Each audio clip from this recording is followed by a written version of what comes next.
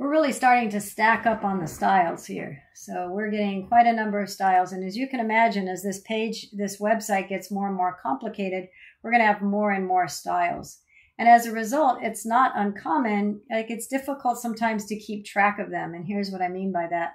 So I'm going to show you an example of, let's be in the stitch file. And let's say remember we gave this inline style of font italic. Let's also give it a color of purple, just so it's really obvious. So our stitch has a color of purple, but since that is unique, it's an inline style just to stitch, then of course the home page isn't going to have that color. All right, so let's say somewhere in our styling here, I'm going to do it up more towards the top. Let's say we also gave a paragraph style with a color of red. Okay, that should be pretty easy to see. So here's a problem. Let's look at our home page. Our home page has the color of red because if we look at our home page has this paragraph. And so all of our paragraph tags are being styled with this color red. No problem on this page. That seems perfectly fine. But here's where the problem comes in. Well, we also have a color defined for the purple, color purple here on the paragraph tag. So this is a very simplistic example, but it's a very relevant problem. And that is we have two styles that are conflicting. The browser has to make a choice. Am I supposed to be a paragraph with a purple font color? Or am I supposed to be a paragraph with a color of red? How does it know which one to pick? And it's going to apply something called the rule of specificity. Well, that's kind of complicated. So I'm going to show you an easy way to kind of pay attention when things don't come out the way you expect. For example, in this particular example, I might have thought, hey, how come this is not red? I asked for all of my paragraphs to be red, and this is purple. So what you can do is use what we call the developer tools. So I'm on Firefox. You can do this on Chrome. But I'm going to right-click on the page, and I'm going to go to Inspect.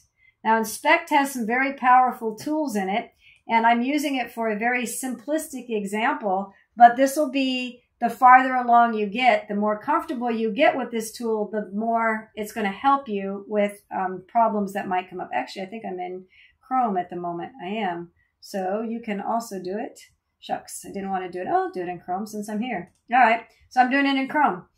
Okay, so what I'm going to do, and you can do the same thing whether you're in Chrome or Firefox, is in the developer tools, you're going to see right here is a rendition of the code as the browser has rendered it. So the browser read your web page, and it is applying all of these styles, and this is its interpretation of what you had written. All right, so let's look at this paragraph. I can get to the paragraph by drilling down here, and there's that paragraph. I can also get to that paragraph if I can't find it by drilling down.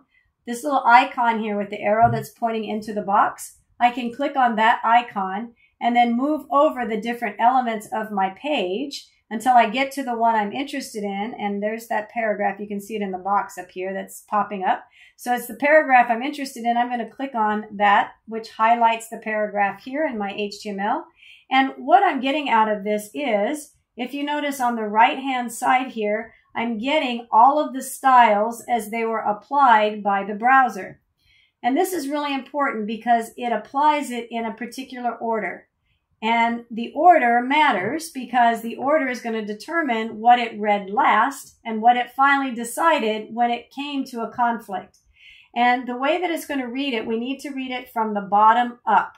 So the first styles that got applied are down here. So the first styles that got applied were from the body tag, and we can see where those styles were written with this little line on the right-hand side. So these styles were applied, and this is where they were applied from. And then if we go up a little bit further, these are all styles that were applied automatically by the browser. So there are what we call browser defaults. We'll look at those a little bit later. But the point is the browser had all of these styles kind of inherent in its browser already. So those styles were also applied to the paragraph. All right. Then the next styles that were applied were this one. And you'll notice that it says color red, and it got that style from the Styles CSS page. So it found that color and it applied it. But notice that it is crossed out. That means that something later overwrote this style. And so something, when it came to a conflict, something was more specific, and therefore that's what got applied. So we're going to continue up the chain here.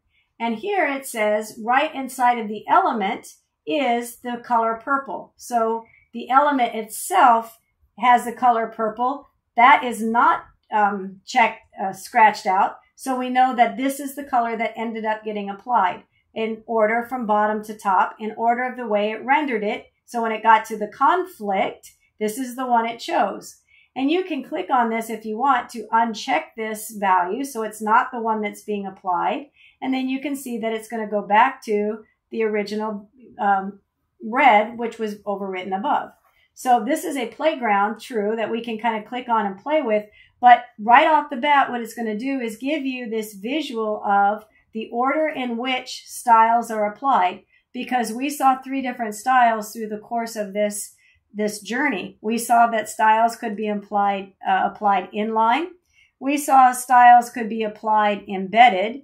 We saw that styles can be applied in a style sheet, but it's also very possible that even within the style sheet, things might overwrite each other. So if you get yourself to a point where a style isn't being rendered the way you expected it to, then come into your developer tools and click on that style, and you will see all of the things that got applied to it. So this is a very good tool to get comfortable with early on in your development career.